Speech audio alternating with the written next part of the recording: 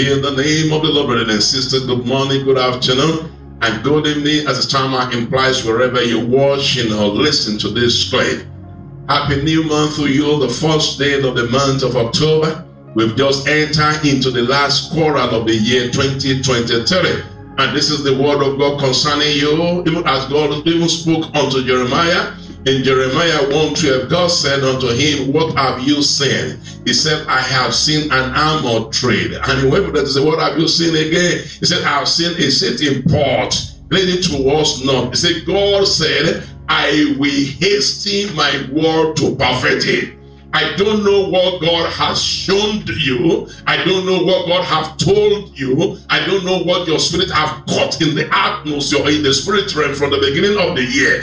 As you enter into the last quarter of this year, this is the word of God concerning you. God is going to perform and perfect and establish all his good word concerning you in Jesus' name. How do I know and how will you know? For God has said it. He's not a man that he should lie, nor the son of man that need to repent. Whatever that comes out of the mouth of God cannot go unto him void. I pray in agreement with your spirit as you are watching, listening. Every word that God had deposited into your spirit since the beginning of year 2023, I pray right now that God will activate it. God will bring it to pass. In the name of Jesus Christ of Nazareth, I command the hand of God to rest upon you, and that word will be activated in the name of Jesus. In your career, in your marital life, in your businesses and investment, I say all the goodness of God, the good thoughts of God, the plans of God, the will and desire of God concerning you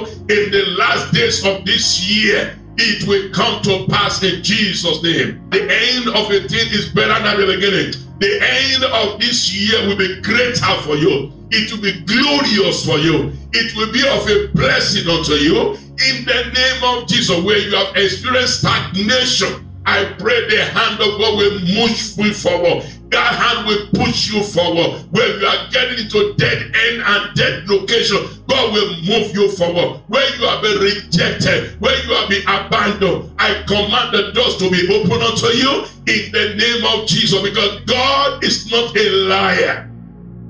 You are in his plan, you are in his thoughts, you are in his mind. When heaven and earth were made, he had you in his mind. I pray for you that all the plans of God concerning you, according to Jeremiah 29:11, he said, I know the thought that I have towards you. They are the thought of goodness and not of evil, to take you to an expected end. The end of this year will be glorious for you. As you are listening to me, to your husband, your wife, your fiancé, to you as individual, I say you will end this year well. In the name of Jesus Christ, the word of God say, I will activate my word. I will hasten it. I will hurry to bring it to pass. God will bring this word to pass in your life. As you wait on him, he will not put you to shame. As you continually wait on God, you will not be ashamed in the name of Jesus Christ of Nazareth. Your waiting and trusting in God will not be in vain. Until I come your way again, tarry in his presence, you are the next story to be told. God bless you.